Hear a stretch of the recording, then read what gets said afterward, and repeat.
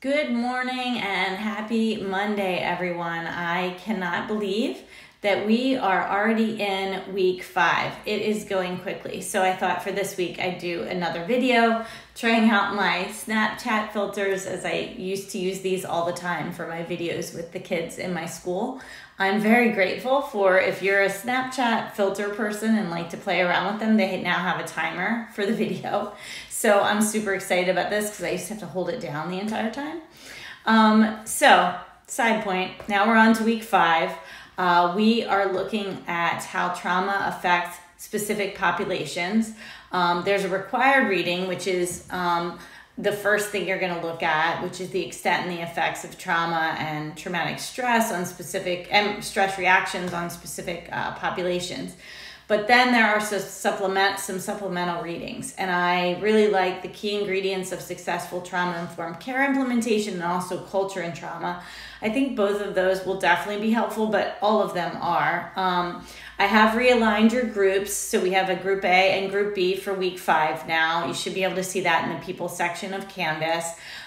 So don't forget that you are addressing the scenario when you answer. So your scenario this week is that you have a friend who works in a correctional facility, or you can consider it a youth camp or human services. They've just attended a workshop on inclusivity and they want to know how the trauma-informed approach concepts could be used in their environment with people who identify as non-binary. So you have a different scenario whether you're in group A or group B. But just make sure that you use your resources to best address that scenario. And some of you really knocked that out of the park the last time we had a scenario. So I'm super excited to see what you do with this one. Then we move on to our critical writing analysis. And so in this, you have a choice. There are 3 different videos that you can pick from. You're going to pick one of them to use for your critical writing analysis. And do notice there are notes next to each video because each scenario might be sensitive to you because of any trauma you've experienced.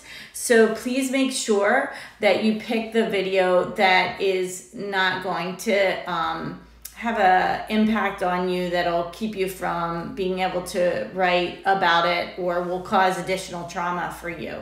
So please be careful which one you pick. Look at what they're asking and what the note says so that you don't pick the one that's not going to work for you.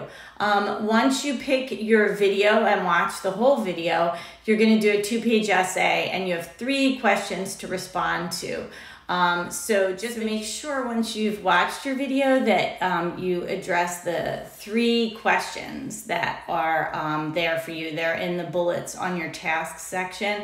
So you've got to talk about how the 6 key principles of trauma-informed approach are represented in the narrative, how are they neglected in the narrative, and then what initiatives might you suggest to diminish re-traumatization for that particular scenario.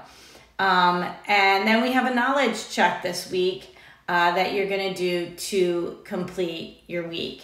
In the meantime, don't forget to continue to work on your final project.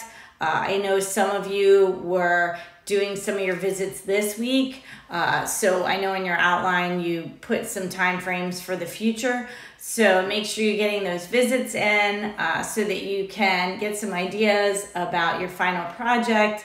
And there is a reminder in there to begin writing your research paper for your project. So if you have any questions as you go, please feel free to ask. Oh, and I have to tell you, I'm wearing my shirt today. So for those of you that don't know, I'm on the Trauma Matters Delaware board. And my first go at being on a board, period. But if I was going to be on any board, this was the one. So I have my shirt.